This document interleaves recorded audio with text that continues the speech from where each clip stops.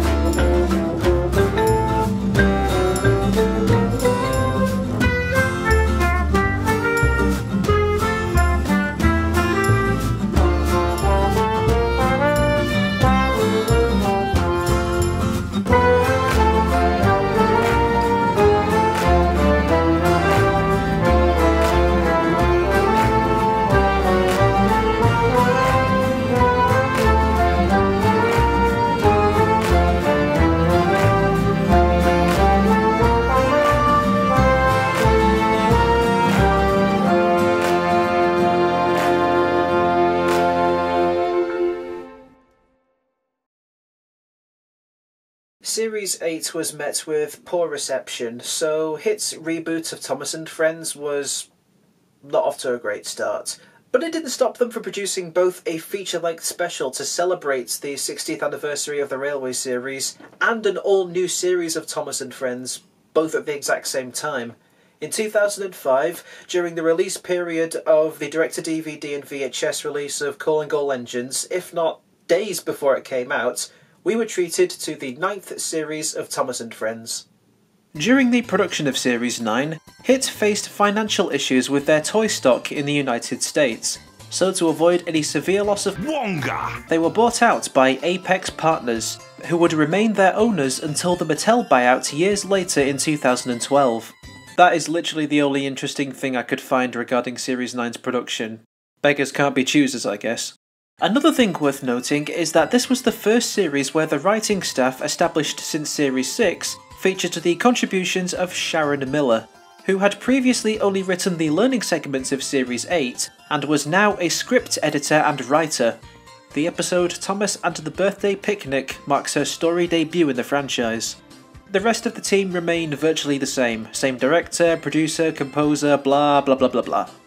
Series 9 marked the first series to introduce brand new characters not conceptualised by the original Britt Allcroft team, as well as marked the return of the Skarloey Railway engines who were absent during Series 8's run, unless you count the two Series 7 episodes that played in between Series 8 ones. As well as featured two new characters for said railway, the Thin Controller, Mr. Percival, originally a Railway series character even the classic series didn't feature, and an all-new engine, Mighty Mac. Famously, this character was a scrapped concept for Series 6, originally named Little Giant, whose unique design was based on the double Farley engine from the Festiniog Railway in Wales. He was repurposed into Mighty Mac, the first non-Audrey narrow-gauge engine since Smudger. This series also featured an episode that was nominated for a BAFTA, Thomas and the Rainbow. This series aired towards the end of 2005, again around the time of Calling All Engines was released. Specifically, that special came out between episodes 10 and 11, Rheneas and the Dinosaur and Thomas and the New Engine respectively. Same half-hour format as the previous series, same channels, same everything.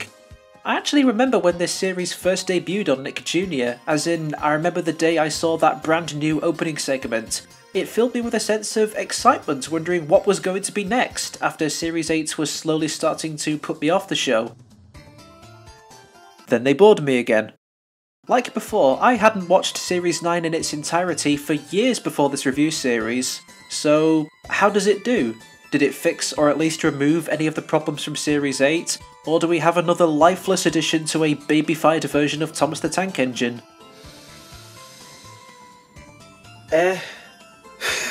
This is the most indifferent, middle-of-the-road Thomas and Friends series I have ever seen up to this point. Like, it's better than Series 8, it's not that terrible, but it's not that great either. I have incredibly mixed feelings towards it, with everything that it did great, bad, and just okay? And I probably should have stressed this at the start of reviewing the hit series, but if you have fond memories of Series 9 and the hit series overall, that's absolutely fine. I'm glad that you enjoy this era. I'm just stating how I feel. And for those of you that are waiting a long time for this series review, I thank you for your patience, and I only hope that I can give you the answers you were looking for. So, let us begin.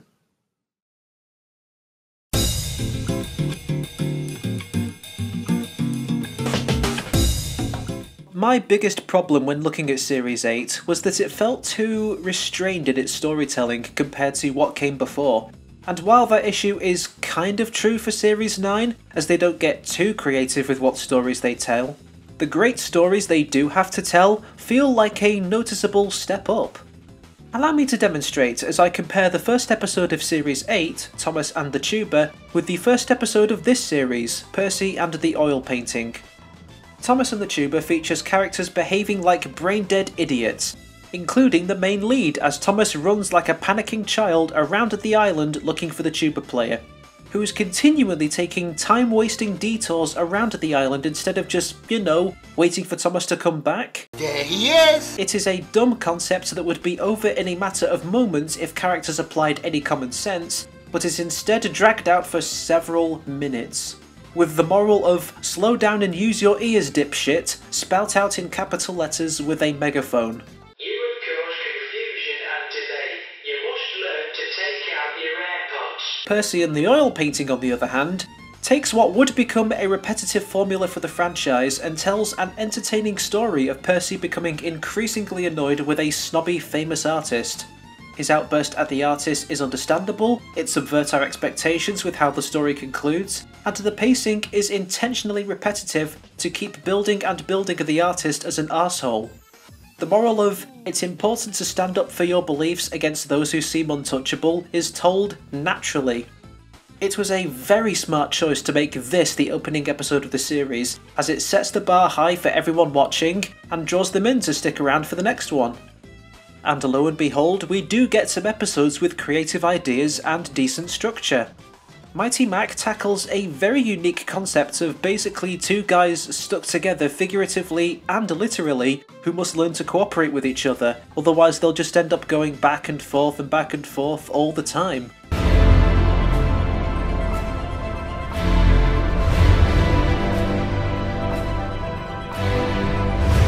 Respect for Gordon, I feel, needs no introduction, as a great episode that tackles how respect for one another is earned instead of demanded, while also showing both sides of the characters in the conflict are right and wrong in their own way. Thomas and the New Engine tackles the broken telephone game scenario, where rumours around the New Engine Neville, started by Thomas, become further and further from the truth when it's passed from engine to engine. Thomas's Day Off gives its spin on the Boy Who Cried Wolf story, as another New Engine, Dennis, tricks Thomas into doing his jobs for him, not out of malice, but just because he's lazy. Only for when he actually does need help, there's no one around to help him. You also get Duncan and the Old Mine, an adventurous type story as Duncan gets himself stuck in a mine shaft. An episode that really doesn't shy away from the fears of isolation in a dark and cramped place. In fact, looking back on Series 9 as a whole, there's a whole bunch of episodes around characters venturing into dark and misty unknown adventures. We got Duncan venturing into an old mine, and we've also got Peter Sam in The Magic Lamp.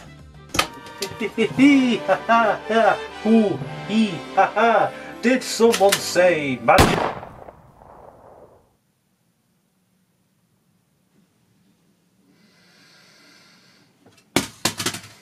No more. As he searches for a mysterious lamp to guide him through the darkness. As well as Thomas in Bold and Brave, as he helps Ben through a spooky tunnel thinking there's a monster inside, which helps him conquer his own fears later on, when he comes to some cliffside tracks covered in mist thinking they are cursed. And Thomas again in Flower Power, being scared by things he can't make out in the darkness of Sodor on Halloween, all thanks to Diesel teasing him, only for him to scare Diesel back, meaning he has to deliver the flower all on his own, and face his fears, venturing past everything he was made to believe was scary. It feels kind of similar to Series 5 in that regard, with how that series had a lot of stories set in dark and scary places. Both series even have episodes where it's Duncan getting scared by the dark. Granted, the stories here don't go nearly as dark or serious as where Series 5 went, but it's nice to see the franchise continue to honour its spooktacular roots.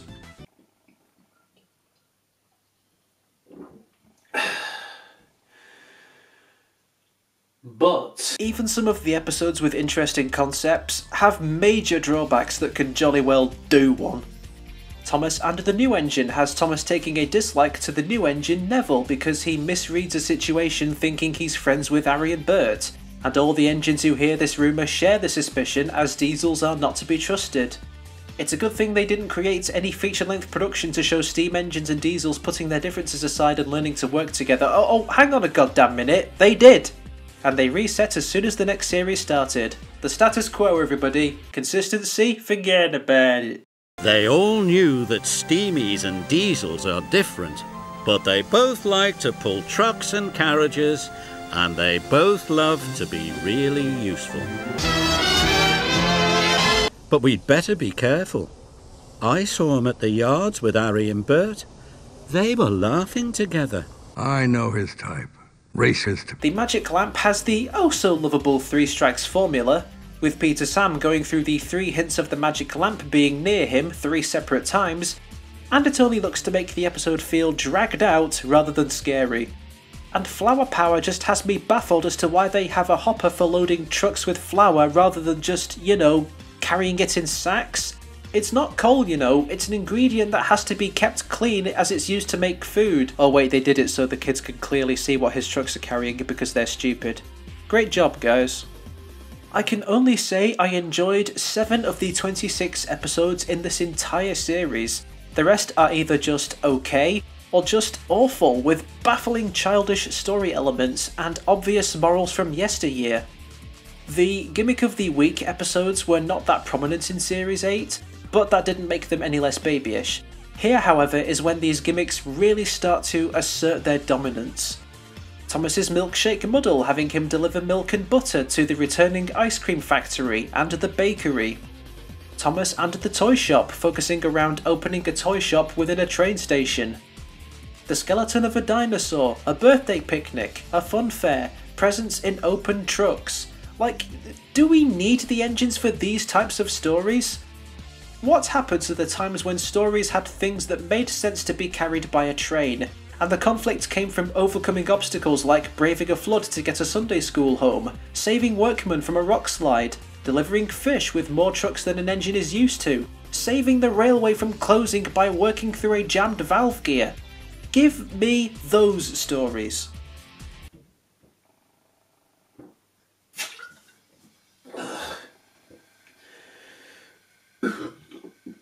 Oh.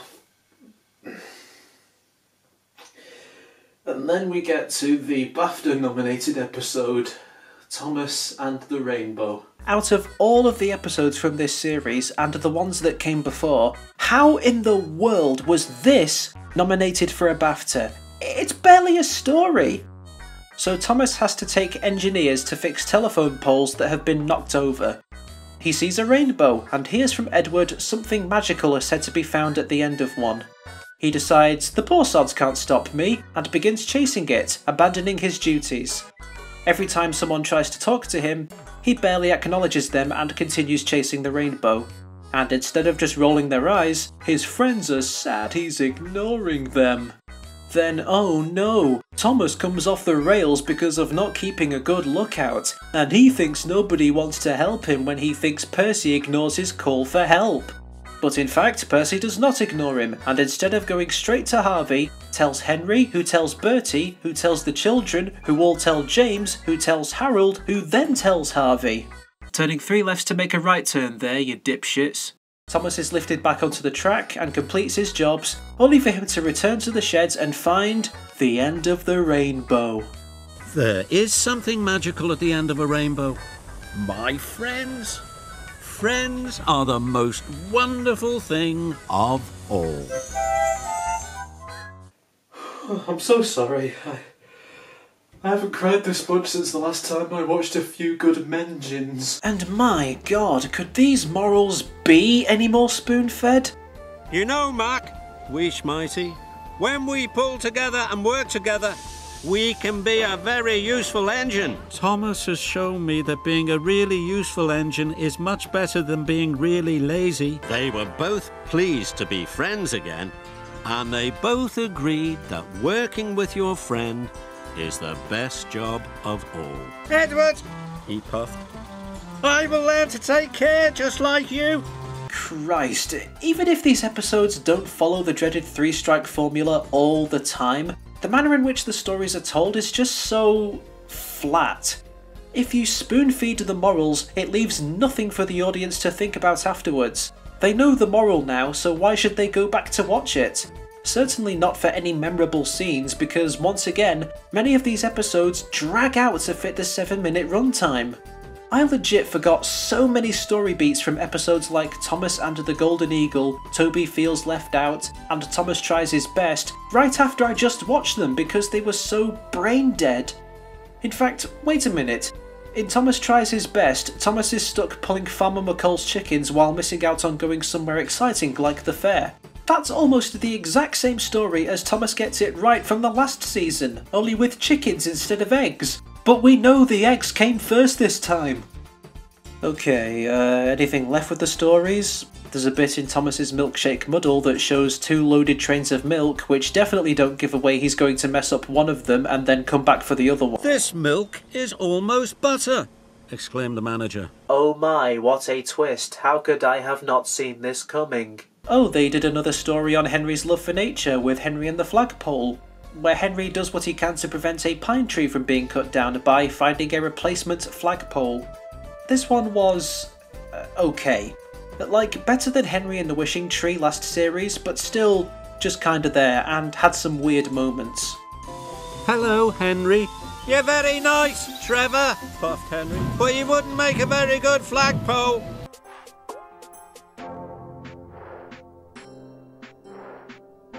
Okay. Oh, speaking of weird, the scene where the engines try whistling Happy Birthday to Dowager Hats felt a bit awkward.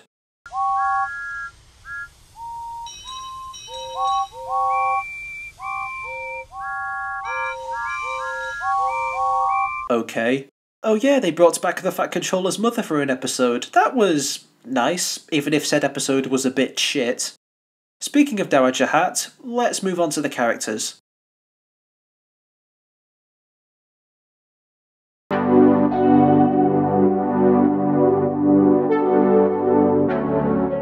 Alrighty, new series, new characters.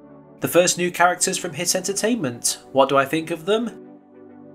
The best character of the roster is definitely Mighty Mac. Introducing who is essentially a conjoined twins character is something you wouldn't expect for Thomas and Friends, but then when you think about it for a moment, it actually makes a lot of sense. There are several multi-engine steam locomotive designs throughout history, and so making them characters where each part of the engine is independent and have to work together to get jobs done opens the door for so many storytelling opportunities unique to being a steam engine. And his titular episode kind of does that. It is fairly predictable as Mighty and Mac each fight over which direction they need to take the holiday makers. They get lost, fight over it, and cause an accident by derailing the coach. But hey, rather than the thin controller turning up and saying they have caused confusion and delay, the passengers actually work together in getting the coach back onto the rails, and that inspires Mighty and Mac to work together to push the rocks aside to clear the tracks. Plus one to Paul Larson for not falling into the confusion and delay trap.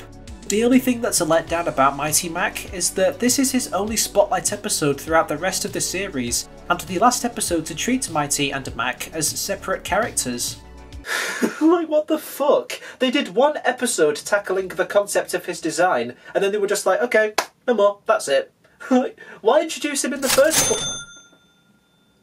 Oh. Now onto Molly. Aside from appearing before her debut episode as a cameo in Thomas's milkshake model, oops, she's an engine who desires to pull a more important train than just empty trucks after Emily laughs at her. Ooh, boy, I've plenty to say about that bitch later on. There's not much to talk about with Molly, simply because the episode doesn't really do much with her, and like Mighty Mac, she doesn't really appear again afterwards. Like, she wants to feel important. Thomas comes up with a trick to fool the engines into thinking she's pulling a special train. Oh wait, I'm sorry, a special. Blech, so babyish. Then the wind reveals her trucks are empty, Molly runs away in shame. It turns out her trucks are important after all. God, even recapping this episode, I've nothing to say about it. They kind of set up something with how Gordon believes Molly's train isn't as important as the Express, but all that results in is Gordon getting stopped at a signal to let her and Thomas pass at the end of the episode. They could have done something with this dynamic, which I would like to go into detail about one day, but for now, yeah, quite the wasted potential. I have absolutely nothing on Neville. The only thing I can gather from his personality is that he is upset about being scowled at by the engines for doing nothing wrong, but then of course he would.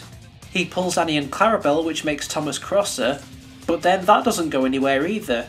You do feel kind of sympathetic for him with how he's laughed at by the diesels and then by the rest of the steam engines, making him seem alone.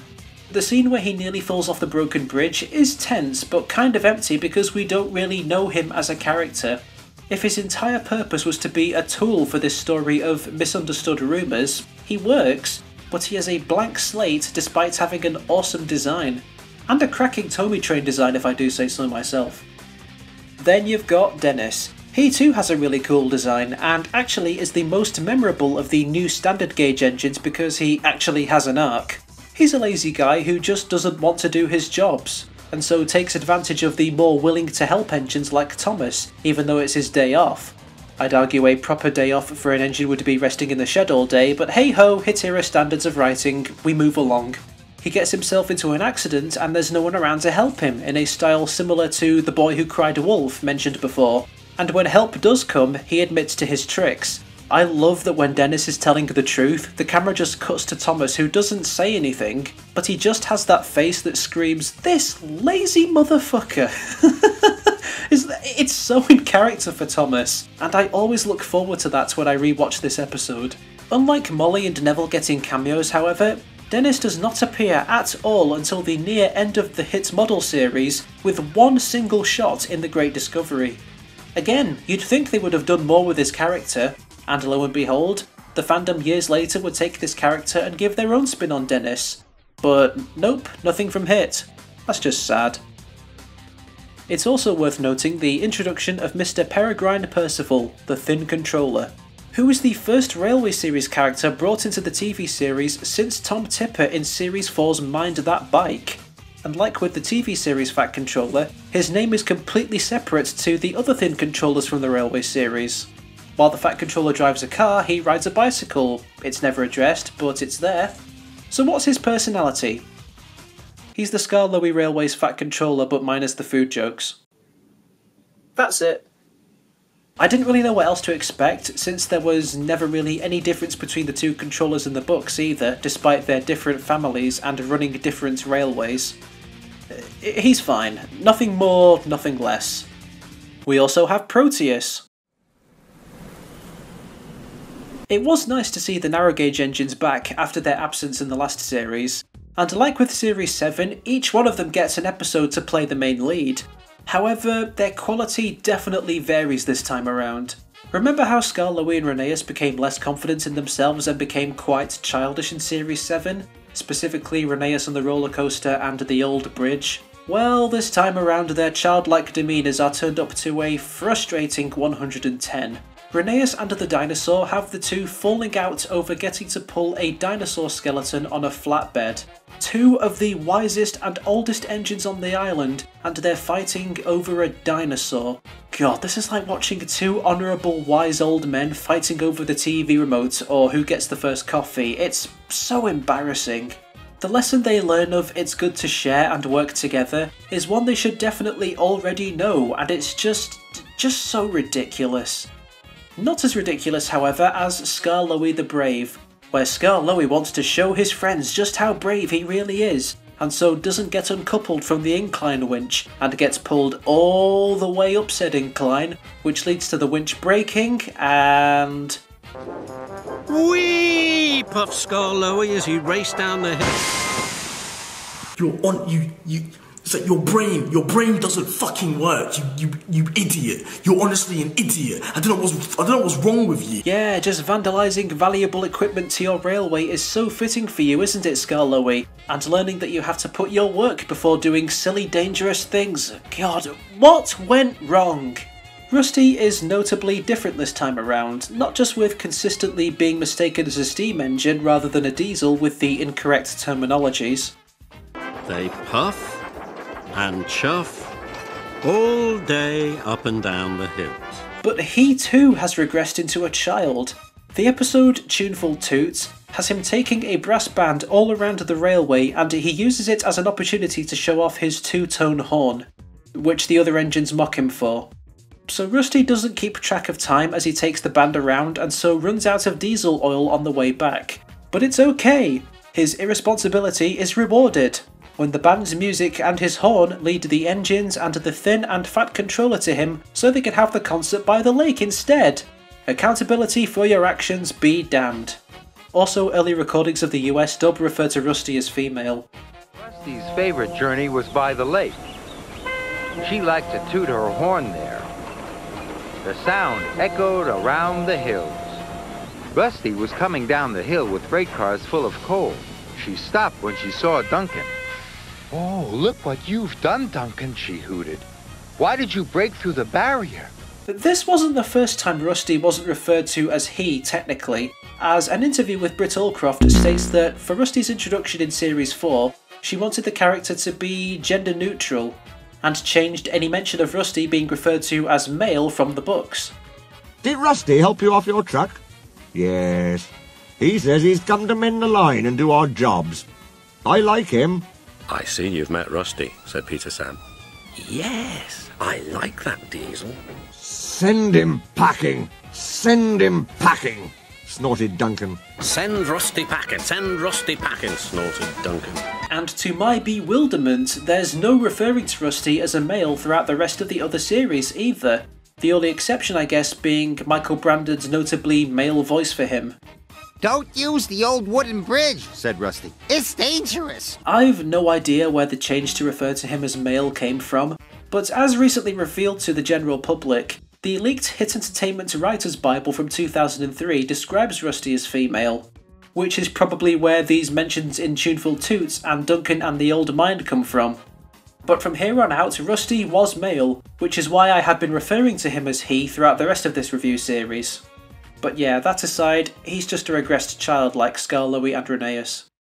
The only two narrow gauge engines who are probably the most consistent with their previous incarnations are Peter Sam and Duncan. Peter Sam seems a little bit meaner than usual when he disses Rusty's horn, but his lead episode, The Magic Lamp, is kind of interesting to see him be the skeptic to what he thinks are magic make-believe stories. I swear, The Magic Lamp leaves me feeling all sorts of mixed. The Three Strikes formula makes the story feel like a drag to watch, but the fact that the mystery of Proteus is never made out to be true or not is interesting, and it is cool getting to see a new side of Peter Sam, as he continuously denies the magic only to slowly give in the more and more he gets lost. There's even a nice scene between him and Harold as he guides him through the fog with his lamp. Two characters you wouldn't expect to see interact at all. They even reused Peter Sam's miniature model from the classic series for their conversation when Harold is on the ground. That's cute. Then we have Duncan, who might be the most consistent character of the narrow gauge engines, and the one instance where the more childlike portrayal of him actually kind of works. He takes a dislike to Rusty's horn, but it's not because he's a diesel. He and the others just don't like the sound of it, which I think is a calibre above how he was portrayed in Series 7's Trusty Rusty. He acts all wide-eyed and curious towards the story of Proteus's lamp, and you know what? He probably would after he thought he saw a ghost in Duncan Get Spooked. That incident scared him so much he now believes any magic story told to him. That is both tragic and hilarious. And as out of character as it is for Skarloey going up the incline, Duncan saying he's a brave engine when clearly he's just being reckless is surprisingly fitting for him. It's like the thrill-seeking kid in class egging someone on to do something they know they shouldn't. And given what similarly happened with Duncan back in Series 6's Duncan Duncan, You can kinda see why he'd think that makes Skarloey brave. And finally we come to his starring role episode, Duncan and the Old Mine. His careless, looking out for anything that benefits for him attitude is on full display here. The scene where he breaks through the barrier and Rusty tells him off, only for Rusty to head back to work, and we cut to that iconic devilish smile. You just know he's not going to stop until he gets what he's after, which is an adventure in the caves. And indeed he gets one, but it ends up being more than he bargained for as the roof collapses, trapping him inside. This was the first time a story in the series featured a character getting stuck in a mine, and even though it was his own fault, you still feel scared with the position he's in and hope he makes it out. And unlike every other Duncan story up to this point, where he is reprimanded for his reckless behaviour, he finds his own way out of the problem he caused and escapes the mine. He's told he was lucky to get out of the mine, but everyone is just pleased he's okay, instead of the whole "you've caused confusion and delay" cliché. That was honestly so refreshing to see, and Duncan being in character throughout the whole episode helps to make it one of the better ones from Series 9 and the era in general. The Skarloey Railway engines may have been mostly done dirty in their return, but at least Hit got 2 of them right. Finally, we come to the main Steam team, and they're about the same as the last series, with small standout moments. Some good, some shit. Gordon is still grumpy and boastful, holding himself in a position only to be knocked down a peg, but his lead episode, Respect for Gordon, turns this trend on its head when the engines feel bad for teasing him when they do his work while he's at the works, and when he comes back, they all reach a common ground that every engine in the shed equally deserves respect. I also really like that in Percy and the Oil Painting, he hears that Percy is going to show the famous artist the spirit of Sodor, and he does not belittle him or say he's not fit for the job. I talked about this in my video looking at this episode, but this would have taken place after Gordon takes charge, where Percy shows how much he's learned from Gordon about pulling passenger trains. So it's like he's a proud older brother knowing Percy is the right engine for the job. It's just so wholesome. James gets a few episodes to be his smug, vain, ego-boosted self, and I like that in each scenario, he does and doesn't come out on top. In Thomas's new trucks, he shows off just how clean he can keep his new trucks to Thomas, which causes Thomas to use his old trucks instead, and he has an accident as a result. So James seems on top at first, until his trucks hold him back, and Cranky drops a crate of melons on him. Now he's on equal grounds with Thomas, who tells James trucks prefer being dirty as the episode ends. Keeping up with James is a James and Edward story, where James keeps trying to finish the job quickly to get the chance to pull the presents train, which causes him to slip across the icy rails and crash into the snow. So he seems to be knocked down a peg, but makes up for it when he offers to be Edward's back engine for the presents train, who shows him how to run the train safely. So he ends the episode on equal grounds with Edward. It's the right balance of one day his vanity gets the better of him, and another it happens again, but he redeems himself afterwards. Other than that, he and Gordon didn't really do anything noteworthy this series. While I love what they did with Percy in Percy and the Oil Painting, and his few moments of him being cheeky and blunt were pretty good. Rattler Gordon's keeping it all awake. Keep Percy. Percy. I think the statue is of me. Really, Thomas? Go on, Percy. That's nice. He didn't really have a lot of standout moments this series, at least to me. I'd argue that aside from his single lead episode, this is the first time he's really been pushed into the background since his introduction back in Series 1. Toby and Edward, however, oh boy, this time around they really start to feel different from their classic series counterparts, both even going through the same crisis. Toby worries he'll be put in a museum, so does a crap ton of jobs to be a really useful engine and keeps running away from the Fat Controller. Edward begins wheezing and can't pull a goods train, so Thomas pulls the train in his place so the Fat Controller doesn't find out as he worries about being sent for scrap. Look, there's nothing wrong with writing a story where a steam engine fears their obsolescence, but please, just use characters who would have genuinely believed this. Not the oldest, wisest dudes on the island.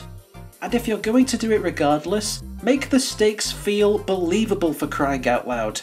If you're going to tackle the dark concept of engines fearing they'll be scrapped, don't dance around it for the sake of your audience, make their fears plausible. at least they both had one scene true to their characters. Edward knowing about the folklore of the rainbows feels fitting that he would know that, and we get a very good Toby moment where he laughs at Emily thinking she knows best. "You have to be clever to be a queen," he said wisely, "and know the right thing to do." "I always know what to do," huffed Emily. Toby laughed. Speaking of Emily, the bitch is back. Ignorant to her own capabilities and wants to act like a queen just so she can tell Percy what to do, which leads to... yeah, that. As mentioned before, she laughs at Molly for pulling empty trucks. She tells Neville to fuck off after hearing rumours of him befriending the Diesels. And guess what? In Thomas's milkshake muddle, she's not just mean, she's an instigator.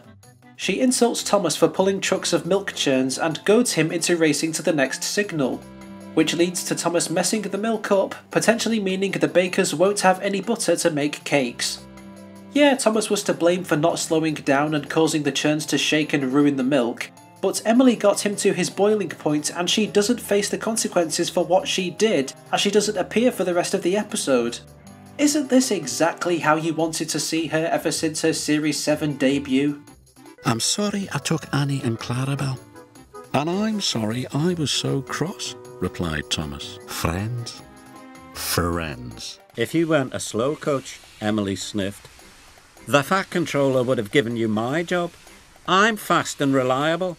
That's why I'm taking the children." Piss off! Henry, he's fine. His Spotlight episode, Henry and the Flagpole, as I mentioned before, was decent, and at least this time he's not incapable of pulling passenger trains. Seeing his caring side for the forest as he tries to protect the pine tree was nice. And he also had some little moments of his irritable but caring side throughout the rest of Series 9. Like how he's the first one to mention how hard it is doing Gordon's job in respect for Gordon. "It's hard work pulling the express." In Thomas and the Toy Shop, his track is blocked by a fallen crate and he's not overly sad, just very grumpy about it. Then when Thomas tries to pull both Henry's train of toys and Annie and Clarabelle to no avail over Gordon's Hill, Henry arrives still notably grumpy but ready to help. So that bit at the end where he and Thomas are together at the grand opening of the shop, he doesn't say a word but is much happier to have made the children's day by saving the shop. This episode was a pleasant surprise for me. I went in expecting it to be another Three Strikes Formula Thomas episode, and instead I got a decent Thomas and Henry story. That, with a few tweaks here and there, especially with the beginning, I can see this being a great episode for the series. Oh yeah, speaking of Thomas, he's now in every episode. The circle is now complete, and will only continue to get worse as we go along, trust me. There is the problem once again with how he's impatient, irresponsible and childlike in many of his lead roles, but then he's also the role model, like when Henry is looking for a new flagpole or when Mighty Mac needs navigation advice. Look at where you want to go, then follow the track that will take you there. Well, duh. He does have moments true to his character. That one face he pulls at Dennis is still my favourite moment of him from the series. And I particularly like his role in Bold and Brave. He is scared by Diesel into thinking there is a curse on the cliffs beside the tracks, but still acts as the Brave engine to help Ben through a scary tunnel. Yeah, Ben. Just Ben without his twin Bill. I think this is the first time we've seen a story with the twins separated from each other, which is probably part of why he feels so scared. Thomas isn't a fearless hero in this instance, but him facing his fears inspires Ben to do the same like a real role model should be. And that helps him fight his own battles later as he overcomes the fear of the fog surrounding the cliffs. Another pretty great episode in my opinion. But he's just so back and forth with his portrayal. Some of his lead episodes are just so skippable, to a point where I don't want anything to do with any of those episodes. They're just so boring. Thomas and the Toy Shop being the only exception. So yeah, that's all I have to say about the characters. Returning characters like Dowager Hat, Bill and Ben were just kind of there, more so Bill than Ben. The Series 6 newbies didn't really get a whole lot to do. The Series 7 newbies are nowhere to be seen, other than this bitch. And Diesel is just the same old with his only appearance in Flower Power. Overall, the new characters this time around were done okay, and many of the old ones had their good moments, but were overall the same disappointing regressions as last time. Going from Series 8 to 9, it's less noticeable than going from Series 7 to 8, obviously, so it probably doesn't sting as hard. It doesn't change the fact that they were just as inconsistent, but they were still sort of the engines we once knew. Now then, how does Series 9 fare in looks and sound?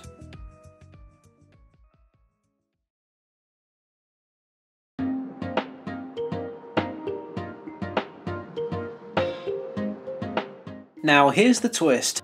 I actually really like what they did with the sets this time around. Yep, I'm just as surprised as you are. Me being positive about the set design in the hit series? Who would have thought? Okay, so what's different this time around? Did they start using more of the wide spaces and add more background additions that aren't just trees? No, there's still plenty of instances of just empty countryside and not much in them. Okay, so they stopped using the gimmick of the week locations, right? No, there's still plenty of those to be found. Oh, by the way, you know the airport? You know, the one that took an entire special to build? Nowhere to be seen. It's almost like filming Calling All Engines in Series 9 back to back created unnecessary problems. So what's the difference this time around? The experimentation with different aesthetics. This was something I glossed over in Series 8, but the hit era really liked trying out different looks for their episodes.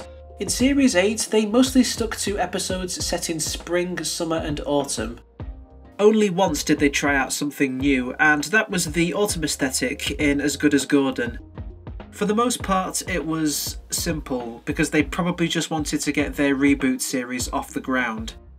This time, however, we've got plenty more. There's your typical spring, summer and winter episodes, but we've also got autumn, autumn with frost on the ground, and an episode that starts off with autumn trees and dark clouds, and ends with everywhere being covered in snow. And thanks to the return of the narrow gauge engines, whose railway has been reformatted to somewhat be based more in the mountains, we get more varied locations with it, like the snowy mountains in Skarloey the Brave against that beautiful sunset, very nice to look at. The hit series sure loved those sunsets as well as the nighttime episodes. The dark but beautifully mysterious scope of the Magic Lamp's misty mountain forest, very atmospheric. We also get another Halloween episode in Flower Power with the creepiness factor turned up to 11. The familiar sights of Sodor shrouded in mist and darkness, they have never looked so hauntingly stunning. Even if Thomas being covered in flour creates an unintentionally scary shot. Most of the episodes are set in the standard sunny daytime look we're used to by now, so the variety isn't that big, but I'll give credit where it's due to the production team for experimenting with Series 9. That said, not a fan of how the shots are starting to feel like they're padding out for narration time. Like, that's always been the case for this series, having montage shots that stretch out so the narrator can explain what's going on, but I guess because the episodes are longer, these bits really feel stretched out. I've nothing to say in terms of narration, Angelus is the same as before with inconsistent accents. You won't be able to pull all the trucks of toys as well as Annie and Clarabelle. I didn't expect to see the flagpole down there. And Brandon is just as unfocused and rushed as he's always been. I'm really struggling to say anything new about their performances, but they each give the same old shtick. Which works better to me with Angelus, of course, but leaves me with nothing new to add. Robert Hartshorn's score has his familiar character motifs from before and generally upbeat rhythm, but me personally, I could hardly remember a huge chunk of the music he did for Series 9. Not helping is the music he did for the episodes around the narrow gauge engines, where for some baffling reason, every single piece of music used on their railway is played with brass horn. And pulled with all his puff. He started to puff his way back to the yards. How can I prove I'm the bravest? He puffed to himself. Duncan clattered along the old line. It just starts to get so ear-grating. Oh, but the Skarloey Railway theme from Series 4 to 7 was overused. They played it so many times. Yes, they did play it a lot, but there's a difference. 1. The episodes were much shorter, so the music didn't run the risk of getting repetitive. 2. The melody was changed to fit the scenario the engines were in, as music should do. 3. It wasn't the only song that played on their railway, as other character motifs were used.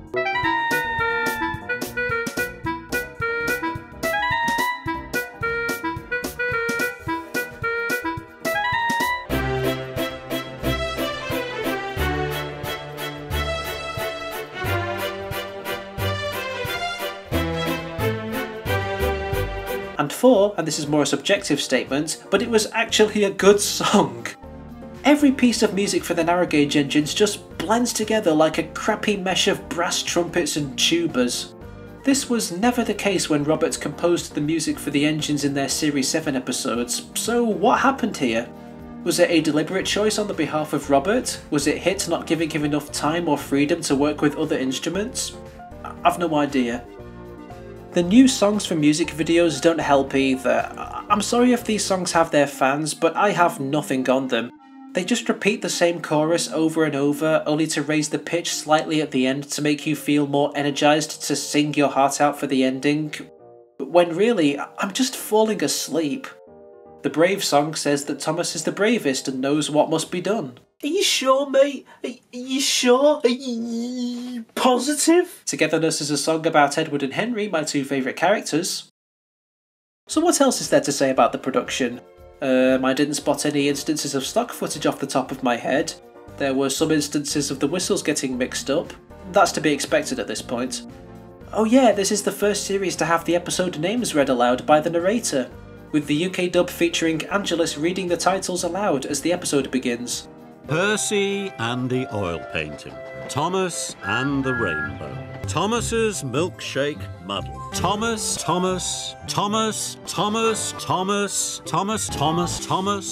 Can you move it along? I'm all out of Thomas cards. The half-an-hour format introduced by HIT is the same as always. I didn't bother with the learning segments at all this time because I have shit to do.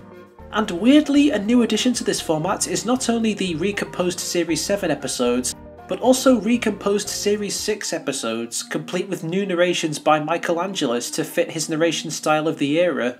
Edward cheerfully buffered up, and the strange train set off.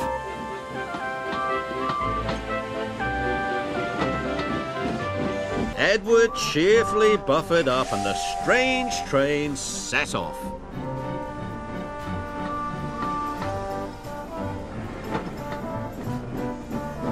And these versions are okay. They chose to adapt some of the best moments of Series 6 in my opinion, so I probably have a bias, but I'll still prefer the original dubs. So overall, the presentation is a small calibre above Series 8 with its experimentation in aesthetics, but still carries a lot of the tropes that hold it just somewhere in the middle. It's not ugly, but I wouldn't call a series overall beautiful if only a few episodes are standouts to me. This time around there weren't as many episodes that enraged me, they just made me bored, but I do have a certified list of the episodes that I would never watch again. Number 5, Thomas's Milkshake Muddle. A childish plot where you can tell exactly where it's going and only seeks to make Emily out as an annoying instigator. Nothing is interesting, new or fresh, and I feel so sorry for the poor sods at the bakery who have to lift those giant churns of butter out of those trucks just for making bloody cakes. Like, it's not milk anymore, it's butter, and enough of that shit can be heavy as fuck. Number 4, Thomas and the Rainbow. Again, a plot that is needlessly dragged out, has Thomas abandoning his work for no justifiable reason, and then tries to make us think he's been ignoring his friends when he's just chasing after a rainbow. And the ending is all sorts of cheesy. Friends are the most wonderful thing of all. Send this for an Emmy. Number 3, Toby Feels Left Out. An episode that has Toby acting as his most babyish and unintelligent. He is an old engine to a point where he could be considered for a museum, but he's mentally a child trying to avoid talking with the Fat Controller like he's avoiding a teacher in the classroom. You can't have it both ways, Simon Brown, or HIT, whoever decided to write this in the first place. Number 2, Rheneas and the Dinosaur. A silly story concept that has two of the most respectable, wisest characters on the island acting like complete and utter children. the moral is force-fed, and the constant droning of the brass horns don't help it to stand out at all. I'm not angry, I'm just disappointed. Number 1, Thomas tries his best. Weirdly, this episode doesn't do anything bombastically bad like a poor portrayal of a character, but it's number 1 on my list for being the most skippable episode I have ever seen from Thomas and Friends, as it copies a concept already done in the last series yet somehow being more bland and stretched out. I was just left so empty when I finished watching it. Skip. Now the top 5. Number 5, Bold and Brave. It was nice to see Bill and Ben separated this time around, and the set design for the spooky tunnel under maintenance was surprisingly well done. I like what this episode accomplishes with giving Thomas a unique dynamic with Ben of all characters, and how it helps him later on. It's just nice. Number 4, Respect for Gordon. A good moral to teach kids and takes full advantage of that 7-minute runtime. Neither side is completely right or wrong for how they behave, and Gordon's crash is pretty good. It's a fan favourite and I can totally see why. Number 3, Flower Power. This episode, as I said before, is hauntingly stunning. Not only that, but it's actually pretty funny as well. I genuinely like seeing Diesel take the piss out of Thomas's fears, and while yes, he is scared, he also becomes increasingly annoyed. Ooh, Thomas, stop it! I actually hold this episode above Halloween from Series 8, I'm not kidding. Number 2, Percy and the Oil Painting. Another great moral to teach kids in an episode that makes good use of the 3 strikes formula. Percy feels 100% in character, and his outburst at the famous artist is both humorous and feels earned with how we've grown to really see the artist as a snob. The ending subverts expectations and is just overall great. Number 1, Duncan and the Old Mine. Of all my top 5 episodes, I found myself going back to this episode the most. And while it has the issue of the constant brass instruments for a narrow gauge story, it's an entertaining episode. Duncan is 100% true to his character, and seeing him in a dark and scary location we are not familiar with makes this quite a mature episode for the hit era. Definitely my favourite episode of Series 9. Series 9 is completely, utterly, without question, mid. If I ever gave review scores, this would be a flat out 5 out of 10, no doubt. Every great thing it does, such as nice experimental aesthetics, impressive shots on a few occasions, one creative new character, and moments of the old favourites feeling in character in the few great episodes it has to tell entertaining stories with, is held back by the same character inconsistency problems as last time, wide open flat set designs taking up a majority of the episodes, droning brass music for the narrow gauge episodes, the wasted potential of most of the new characters, and the stories that are either silly or boring. With every good and bad episode from Series 9, the rest are just bran flake episodes served to us in a basic bowl with no pleasing patterns on it. It helps to make the diamonds shine a little bit brighter, but it also makes the shit smell all the more stinkier. It's not a promising but ultimately frustrating letdown like Series 8. There was definitely a notable step up, but the overall package just leaves me so mixed. I don't love it, I don't hate it, it is a solid but mediocre adventure. And aside from those few good episodes, I don't see myself coming back to this one for a very long time.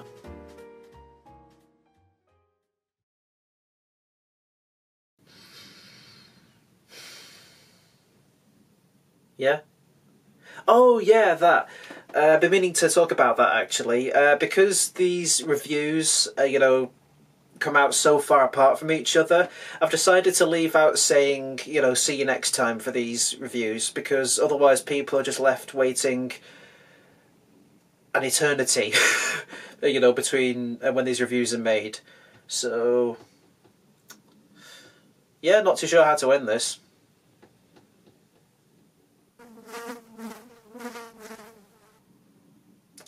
I should probably move the body.